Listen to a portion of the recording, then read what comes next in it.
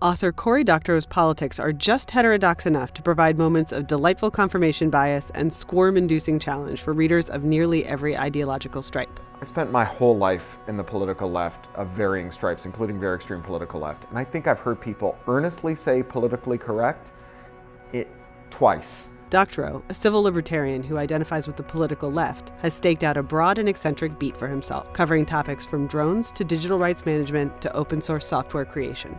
I spoke with Doctorow about his latest novel, Walkaway. We began with a question about what happens when information becomes contraband.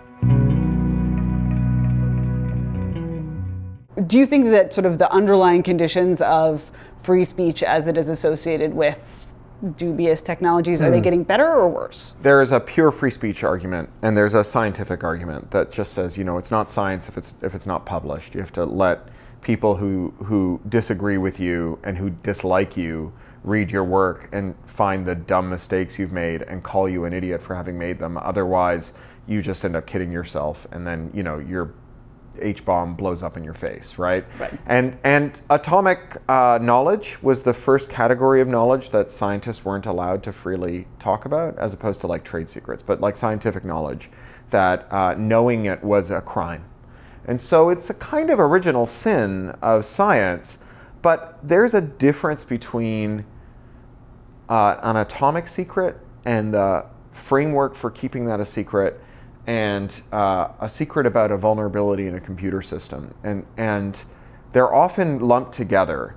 So I was on a holiday, family holiday. We were at like a scuba resort in the Caribbean in a little island called Roatan in Honduras. And there was this family of DC area spooks, like multi-generational. And Grandpa had been like with USAID when the tanks rolled on Hungary. He'd been in Budapest, and like all of the kids worked for undisclosed three-letter agencies. And so we're like sitting in the pool one day and talking about cyber weapons and cyber war. Like you do. On vacation. That's what I do.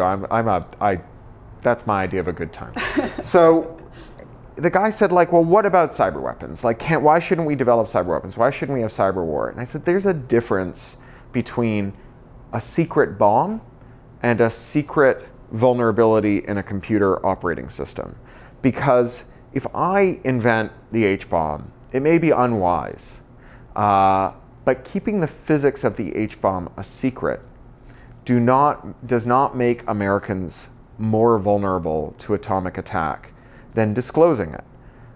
Maybe it would help them at the margins build slightly better bomb shelters. But it's really, it's not the same thing as me discovering a vulnerability in Windows and saying it would be great if I could attack former Soviet bloc countries or countries in the Middle East or jihadis or drug runners by keeping this vulnerability a secret and assuming that nobody else discovers that vulnerability and uses it to attack the people I'm charged to protect. That mistake calls into question the whole scientific enterprise, because we really only know one way to make computers secure, and that's to publish what we think we know about why they're secure now and see what dumb mistakes our enemies and friends can locate and help us remediate. And so you end up in this place where these vulnerabilities that you are blithely assuming won't be independently rediscovered by your adversaries and exploited against you and yours end up getting exploited against you and yours. And not just by state actors, but by petty criminals too. And this is one thing we're learning after the Vault 7 leaks, is that a lot of those vulnerabilities were independently rediscovered and weaponized, not just by governments and by military contractors who serve them, but by, like, you know, dum-dums who have crappy little identity theft rackets, right? I guess maybe in the Reasonverse, it's a function of an imperfect market that the person who discovers the vulnerability that could be used by someone who could make millions with it ends up migrating to a dum-dum who makes hundreds with it. And if we had better markets for these vulnerabilities, maybe we'd have a more efficient marketplace. And maybe it would only be exploited by people seeking high-value targets instead of targets of opportunity, where you're just looking for, you know, scanning all of IPv4 for people who've got CCTVs Or maybe the highest bidder would typically be the person who actually wanted to close that vulnerability, at least in some cases. Well, except that would be a state, right? And like the states so far are bidding on these vulns just to exploit them. Like right. That would be great. And this is the crux of the argument, right? Is that keeping security vulnerabilities a secret is itself a recipe for being exploited. It means that the only people, like a lot of contraband dysfunctions, the only people who end up knowing that secret are people who are weaponizing it and not the people against whom it's being exploited until it becomes so widespread in its exploit that it can no longer be denied. So Mirai, the Internet of Things worm, now is very widely known because it was very widely exploited. And before that, it was a cozy secret among dum-dums and creeps who used it for denial of service and blackmail. So this is particularly salient because we only know how to make one kind of computer, and that's the general purpose computer that can run all the programs. And we have computers that are now at the center of all of our policy problems because computers are at the center of all of our life, every element of our life. So in theory, we could maybe solve all of our automotive problems by changing which programs the computers in the cars can run. Don't let it run the program that runs over children, right? And in theory, we can fix maybe some of our aviation security problems, and we can fix some of our child pornography problems, and like all the four horsemen of the apocalypse, the mafia, child porn, terrorism, I always forget the fourth. Mafia, child porn, terrorism, and not money laundering. Goodness me. I don't know, man. And famine. Just throw a regular old school, old school horseman in there. Right. YouTube buffering, I'm sure. Yeah, probably that. Yeah. No, that's one of the 10 plagues of Passover, I think. Yeah, no, it is. It's YouTube right after buffering. The lice and before the death of the first one. That's right. Yeah. So this belief that we can solve our problems by making computers that are like correspond to a theory object that doesn't exist anywhere in theory, which is the computer that runs all the programs except for the one you don't like, involves necessarily a prohibition on disclosing defects in the design of that computer that might let you run the forbidden program. And that means that security vulnerabilities fester in those devices. And we have a perfect storm of terribleness in which the constellation of devices that we are designing to control what kinds of programs we can run is monotonically expanding. And the ways in which those devices can harm us is also monotonically expanding. And our ability to report security defects in those and continuously improve them is contracting. And this is catastrophic, right? And so I think that we can leave aside the philosophical argument about whether we should or shouldn't have free speech or what its limits are. And we can go to a purely utilitarian argument that just says, if you don't want bad firmware loads being over-the-air updated into your pacemaker, your car, the CCTV in your bedroom, and the toaster that could burn down your house, we need to have a robust culture of investigation and discovery and disclosure of security defects in those products, and that is just not compatible with cyber war, digital rights management, crypto backdoors, anything else that requires controls on which programs computers can run. It almost sounds like something that's analogous to the problems with monocropping, right? Like there's this sort of one type of computer, it's everywhere, and we have now elaborate pesticides, and we have elaborate herbicides, and we have controls over who can plant what when, and who has the intellectual property on which seeds, but sort of on some fundamental level, the problem is just it's all this same kind of thing and therefore vulnerable to a single apocalyptic event. Is that fair, or is that overworking the analogy? I think it is a little, because although we don't know for sure what other computer architectures might exist, the only one that we've really been able to scale up and make good is this sort of Turing-complete von Neumann machine. And there are some smart people at the Media Lab where I have an appointment who think that maybe we could do other things, but unlike, say, corn, where we have already 1,000 indigenous varieties we could be using instead. This is maybe more there like, really is just the one computer, and we have to be cool with that. It's kind of like maybe we just have one physics, and if only we had lots of different physics, then nuclear bombs wouldn't always work, right? And so if Turing completeness is like latent in the fabric of the universe, which seems to be this weird thing where we try to design toy computing environments that just do a few things, and they inevitably turn out to be bootstrappable into the full suite of Turing completeness. you know, like maybe it is there, right? Like Magic the Gathering is Turing complete, right? And like you really know how to speak to our viewers. That's Cory. right. That's great. right. You need a big deck and a long time. But it is theoretically. But you can run Photoshop on it. That's probably just true because we're actually all living in a simulation that was created to be that's the condition they're testing here, right? I'm of the stripe of science fiction writer that thinks that all of those things are useful metaphors and dangerous assumptions about reality. What's the danger in making that assumption about reality? I mean, I don't actually have a strong view one way or the other on this question, but I am intrigued by your use of the word danger there. So it seems. So first of all, the arguments seem to me to have the reek of like collegiate mind game logic games, right? Like I had a roommate and a dear friend, actually one of the people Walkaway is dedicated to, Eric Stewart, who died unexpectedly a few years ago without any proximate cause, just didn't wake up one morning. But he was very clever, and in high school one day he sat down and he said, so the universe is infinitely prolonged, right? It goes on forever. And I'm like, that's what am I understanding? And he said, we have finite lifespans. And I said, yeah. He said, anything finite divided by something infinite is zero. It's like, all right. And he said, therefore, the probability of us being alive at this moment is zero. I'm like, okay. And the only thing that is non-zero and divided by infinity is infinity. I'm like, And he's like, therefore, we have infinitely prolonged lives, and we are immortal. I'm like, can't argue with your reasoning, but I don't think it's true. Is it not fair to say, though, that maybe you're not your target demographic, but your de facto demographic is in fact like dudes who would like to have their mind blown by late night conversations in dorms? Is that an unfair Cory Doctorow stereotype? I'm all for having Those the are your conversation. guys, right? I'm all for having the conversation.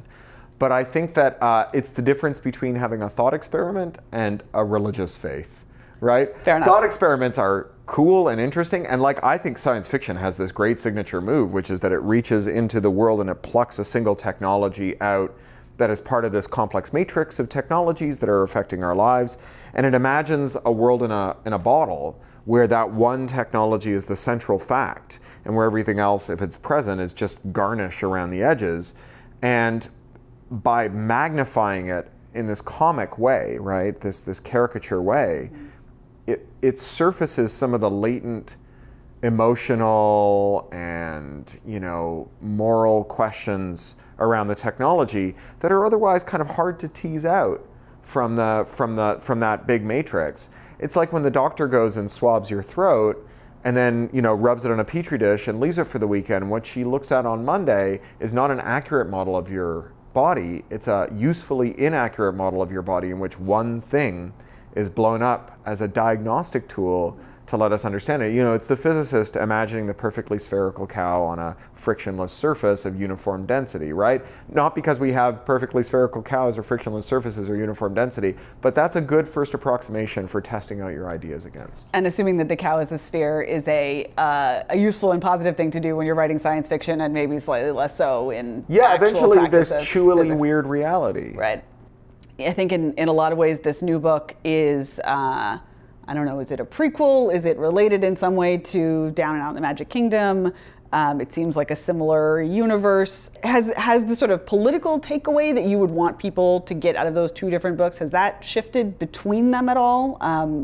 Either because your views have changed or because kind of the facts on the ground have changed? So I think that science fiction is not predictive in any meaningful way, and I think that it's certainly not great at it. Yeah, as a general matter. I always say we're Texas marksmen. We fire the shotgun into the side of the barn and draw the target around the place where the pellets hit. We just ignore all of those science fiction stories that never came true. And yeah. But I also think that like prediction is way overrated. I like what Dante did to the fortune tellers. You know, he put them in a pit of molten shit up to their nipples with their heads twisted around backwards, weeping into their own ass cracks for having pretended that the future was knowable, right? If the future is knowable, then it's inevitable. And if it's inevitable, why are we even bothering, right? Why get out of bed if the future is going to happen no matter what we do, except I guess you're foreordained to, right? So I'm not a fatalist, right? The reason I'm an activist is because I think that the future, at least in part, is up for grabs. I think that there are great forces that produce some outcomes that are deterministic or semi-deterministic, and I think that there are other elements that are up for grabs, and I think that the forces are the result of the elements that are up for grabs. That's, you know, the parts that we intervene in become unstoppable forces later that then we can damp through other mechanisms and other interventions. And so I think what science fiction does is not predictive, but sometimes diagnostic, because across all of the science fiction that has been written and is being written, and all the stuff that's being greenlit by editors or has been greenlit by editors, and all the stuff that readers can find and raise up or ignore, there's a kind of natural selection at work where the stuff that like resonates with our aspirations and fears about technology and our futures, that stuff gets buoyed up by market forces, by the marketplace of ideas, and becomes a really excellent tool for knowing what's in the minds of the world. So the book itself, considered on its own, is a good way to know what's in the mind of the writer. The books that succeed tell you what's in the mind of the world. Mm-hmm. And if there's a lot of this stuff kind of coming to prominence at this moment, I think it does say something about the moment that we live in, that there's a certain amount of pessimism.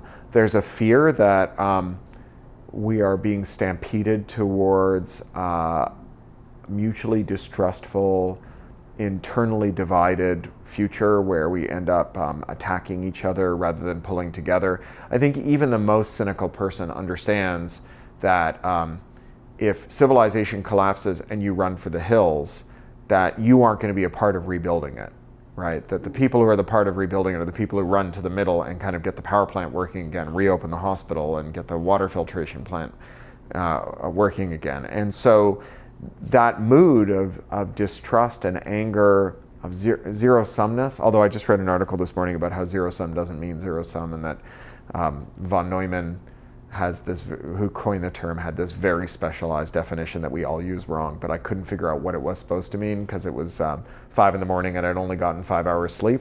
But this notion that like my gain is your loss and that there's not enough to go around and there's this big game of musical chairs and the chairs are being removed at speed is a theme in a lot of the science fiction that's prominent right now.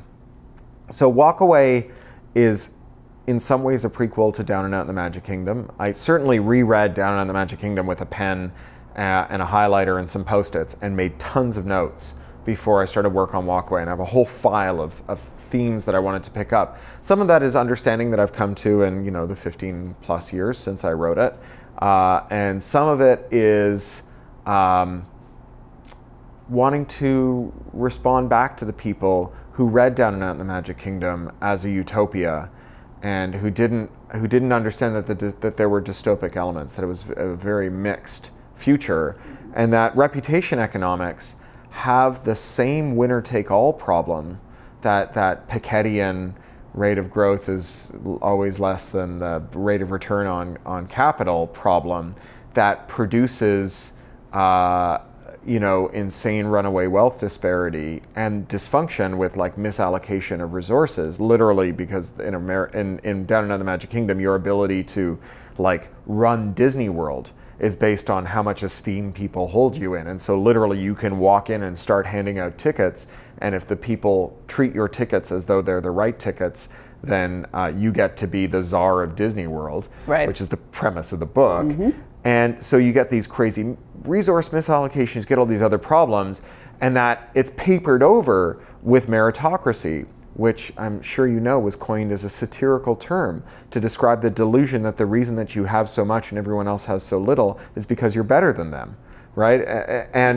And yet, I'm sure you get all the time people coming up and saying to you, "Oh my God, you basically predicted Uber's reputational system." Yeah. And certainly while you weren't alone in thinking about those reputational mechanisms, and as you mentioned, Charlie Strauss has a bunch of great stuff in his books about how that might look.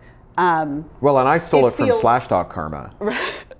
So it feels both normal and dystopian to people simultaneously. Well, but I think Uber is normal and dystopian for a lot of people too. Like, I think all the dysfunctions of Uber reputation economics, where it's one-sided, I can tank your business by giving you an unfair review, where you have this kind of weird like mannered kabuki in some Ubers where people are like super obsequious to try and get you to 5-star them and all of that other stuff. That is like, I think that's actually characteristic of Down and Out of the Magic Kingdom. I think I probably did predict Uber pretty well with Down to what would happen if there were these reputation economies, which is that you would quickly have a have and a have not, and the haves would be able to, in a very one-sided way, allocate reputation to have-nots or take it away from them, that without redress, without rule of law, without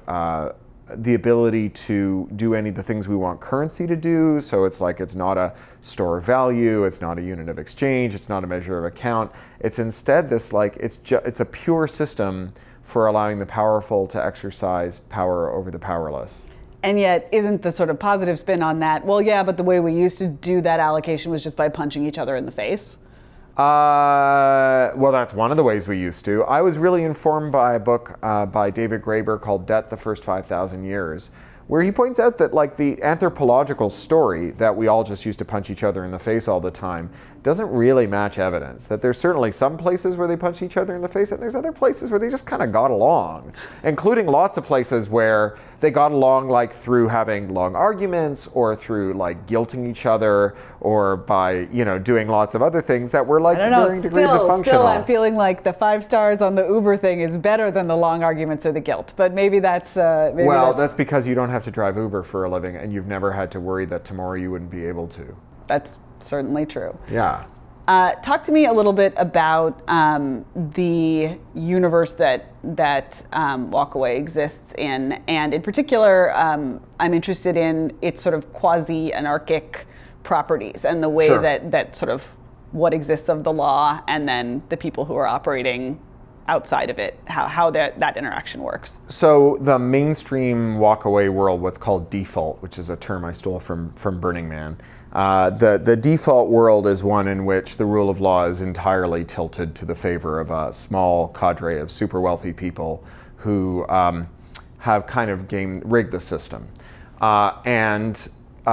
Everybody else, the 99%, either is in this very precarious position where some of them are needed to make the automated systems go, and some of them are needed to make sure that the people who do the work don't get too uppity because they can always be fired. And then everyone else is kind of surplus to requirements.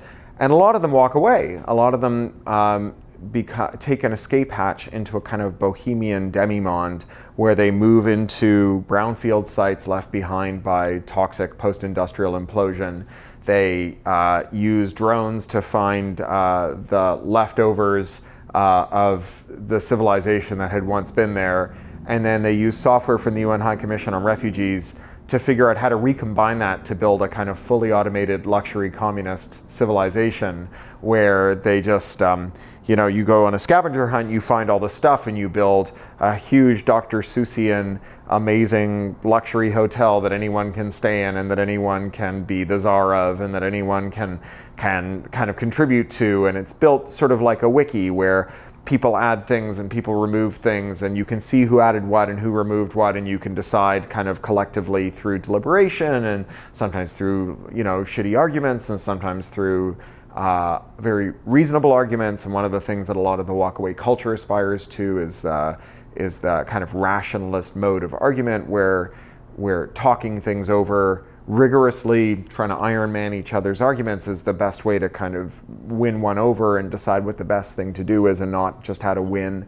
And it's pretty stable because it turns out the default doesn't mind having an escape hatch. And, bohemias are cute, right? I mean, there's a reason that like loads of fast fashion places send their designers to Burning Man to make notes on what to knock off for the runway next year, because bohemias are a cool thing to mine. It's, grunge went from like, Seattle's seedy underground to like Sears in 6 months, right? And so bohemias are cute, they're living labs. But then a group of scientists who've been working in default, figuring out the secrets of practical immortality for the super rich, decide that they don't really want to be complicit in helping the human race speciate into these like infinitely prolonged godlike humans, and the rest of us who are just mayflies receding in their rearview mirror. So they engage in a kind of Promethean act. They steal the secrets of immortality, which they, after all, discovered, bring them to the rest of us, and then the super rich realize that they're going to have to spend the rest of eternity with people they think of as being unworthy,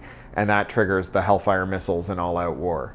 This is an analogy to open source software development, and probably the phrase open source is one that people use incredibly widely without really understanding what it means. I mean, people use it to just mean vaguely collaborative, or you know, it sort of has a very soft meaning. Spooks use it to mean just stuff in the newspaper. Right. Open source it has a whole separate meaning, which is just stuff people generally know. How much of your inspiration was directly from? I know you're a part of that community. You're sort of stuck in there quite deep, and how much of it is again just kind of a metaphor and let's not work too hard to make the parallel? So I'm working at whatever the thing that underpins free and open source software is, which I think is like Coasian coordination. So I think that like abundance is this triangle, and up here is what we want, right? So Keynes, wrote that paper in 1930. Our grandchildren will struggle to fill their 3-day work weeks because they will be able to produce all the things that humanity could reasonably want. And he grossly underestimated the elasticity of our demand. And now you have people like Marie Kondo making a cottage industry out of like convincing us that really all we want is like a single smooth river rock that reminds us of our mother, as Clarice Stickler says. It gives us joy. Yeah, makes us feel joy. And so like how much you want is obviously elastic, and it can go up and it can go down, right? And so that's one of the parameters on abundance that we have to think about. And then over here is like how much we can make, right? So 3D printing, automation, all of that stuff. And both of those have seen significant changes in the last couple of decades. Marketing, A/B splitting, new additive manufacturing tools, automated milling, robotics, all of those have been profound changes in our world. But all of the real action is over in this other corner, which is in logistics. And then that's like getting the stuff that people want to the people who want it after you've made it, and figuring out how to remake it, and figuring out what happens to it when we're done with it. So Bruce Sterling wrote this very influential on me essay in the mid-2000s called Shaping Things, published by MIT Press, where he posits an object called a spime. And a spime is a good, an object that is immaterial. It exists as information until someone needs it, and then it's manufactured.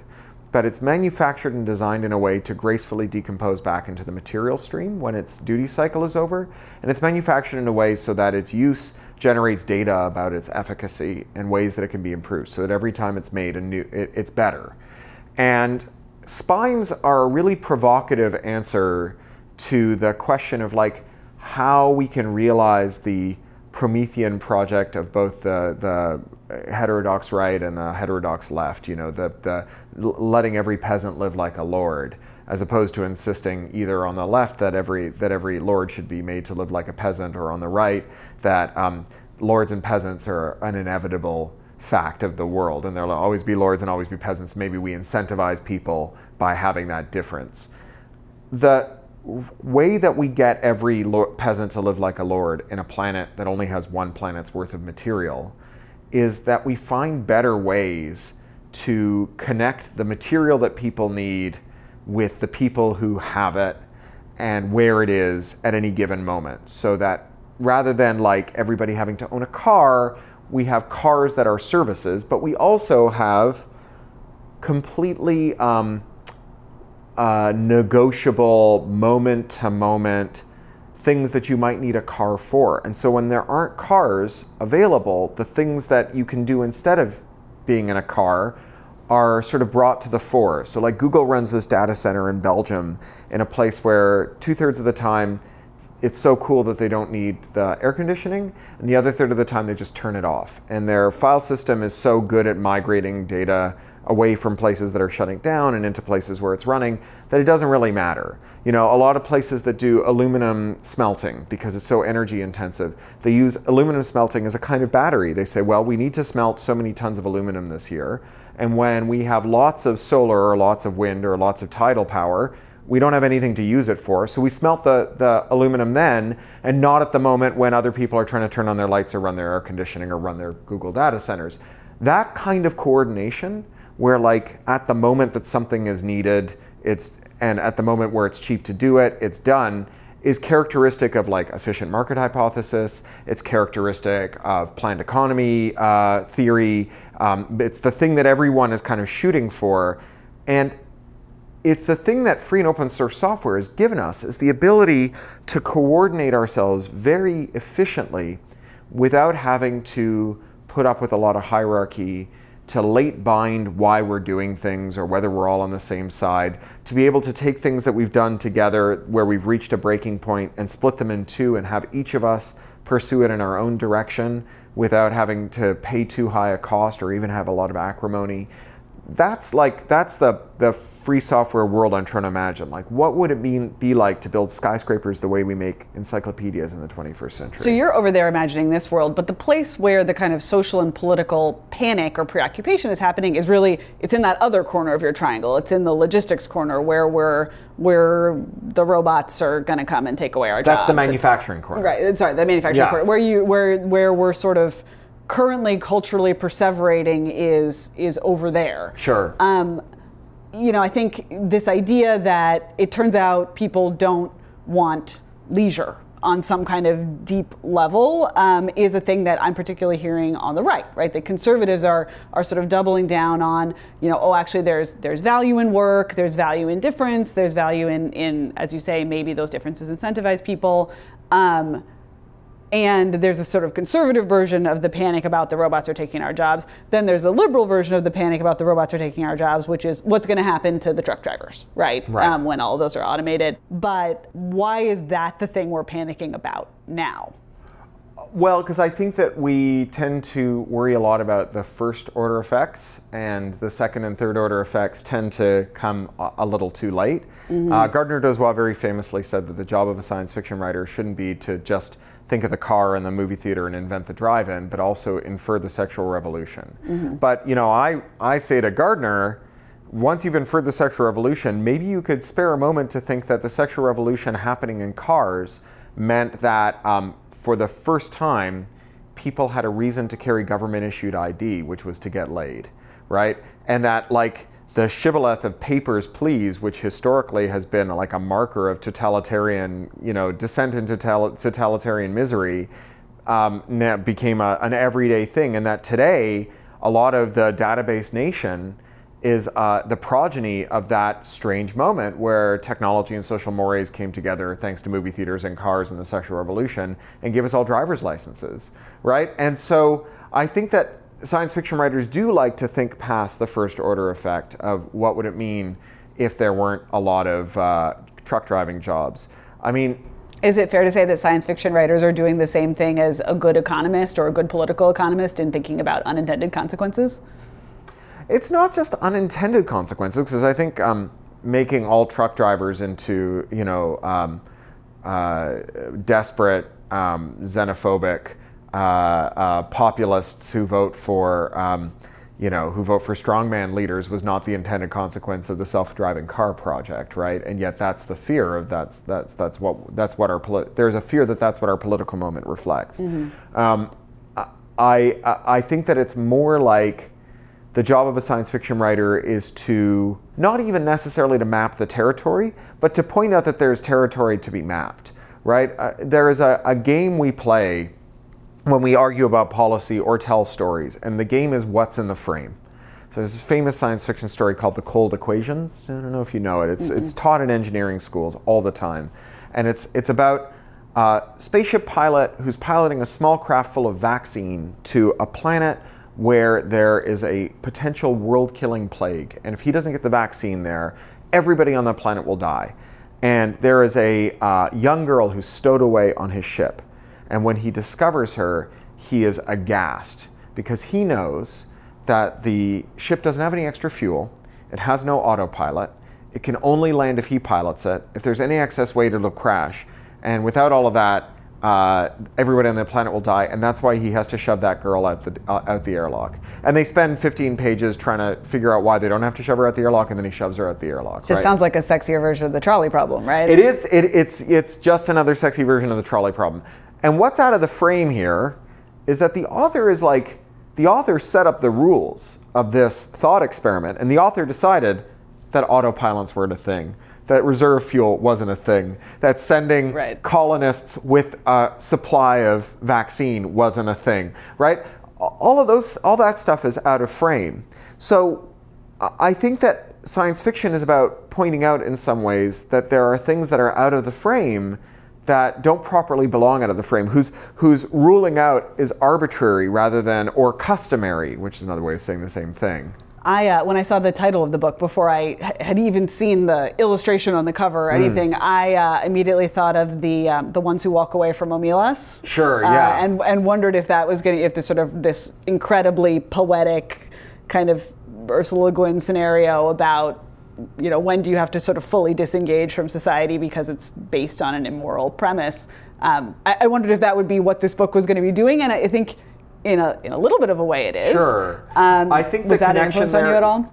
Yeah, I think the connection is that, so the book was originally called Utopia. Okay. And its thesis is that a utopian society, as we started saying, is one that fails gracefully, not necessarily one that works well. And I sent it to Kim Stanley Robinson for a quote, and Stan read it and gave me a wonderful quote, and then said, and by the way, I don't understand why this book isn't called Walkaway. And I was like, you're totally right. And I asked my editor and my agent, they were like, Stan is totally right. And so we changed the title to Walkaway. But Stan might have been thinking of Le Guin's story. Last question, when you go to jail, what is it going to be for? What will the charge be, or why will they? I like that you asked that distinction, and you may answer either way. So, I have lots of different kinds of privilege that I think has kept me reasonably out of harm's way. Not just being like a white middle-class articulate dude with 500,000 Twitter followers, but also like working at a civil liberties law firm filled with lawyers whose numbers I write on my arm before I cross borders, Your answer can just be, I'm invincible, man. I'm never going to jail. You know what I worry about a lot, because I'm a dirty foreigner. I'm a Canadian on a green card. And as we heard in the Supreme Court this week, it is virtually impossible to not have some way in which you are technically violating immigration rules when you are on a green card, crossing borders, whatever. Just as the justices at the Supreme Court asked, like, if it says list all your known aliases, if I forget a childhood nickname, does that mean that I can be deported or jailed for immigration fraud? And the state's position was yes. That is, regardless of whether or not the omission is material, the act of omission itself violates the statute and qualifies you. And given the highly arbitrary nature of borders and the very deep antipathy towards the people who cross them from many of the people whose job it is to inspect those people who cross them, that's the place where I have the most worry. I really do worry a lot about that, because I cross the border all the time. And I worry that, like, I don't know what I would do if I were required to decrypt my devices. I have a certain amount of like purging I do before I cross borders to be able to decrypt my devices if I'm made to. But then, there's this whole unknown area, which is like, what about making you log into your cloud services? And if you don't have the password, what about calling the people who have the password and saying, Mr. Doctorow doesn't get out of immigration detention until you give us the password to his thing that he's left with you for safekeeping to change, and then give to him so he can change it back when he gets out of immigration detention. Those are all things, those are like unknown unknowns, right? It's a complete black hole. I think by design, the government has not pursued cases where those questions have come up, where it looks like the courts would find that they were acting unconstitutionally, because they want to see that ambiguity flourishing, because they have so much leverage over you when you're at the border, that ambiguity really works in your favor. I mean, after the Muslim ban, one of the things that immediately emerged when people said, what should you do if, was like, nobody knows. Nobody even knows for sure. So now I do ridiculous things. Like I have, there's a form, I think it's called the G28. So border guards have discretion as to whether to allow your counsel to see you when you're in border detention. But that discretion goes away and becomes an obligation if this form has been signed and left with your lawyer before you cross the border. but it has to be on green paper. And so I have signed many copies of this and left it in our paralegals filing cabinet at EFF. And I always let a lawyer know before I cross, and I always let them know when I'm on the other side, and I hope that they check their phone, and if they see that many hours have gone by and they haven't heard from me, they try and call me, and if they don't hear from me again, they go and they get one of these green forms. I bought a ream of green paper to print these green forms, and they bring it down to the border to see if that's where I am. That's maybe advice for all of our viewers here. I don't know. Yeah, work at a law firm. On retainer, and then a lot of green paper. Yeah, and a lot of green paper, ream of green paper. I have some leftovers. My kid drew on a lot of it, but I still have some leftovers. Thank you very much, Cory Doctorow, for Thank talking you. to us about your new novel, Walkaway. My pleasure. For Reason, I'm Katherine Mangu-Ward.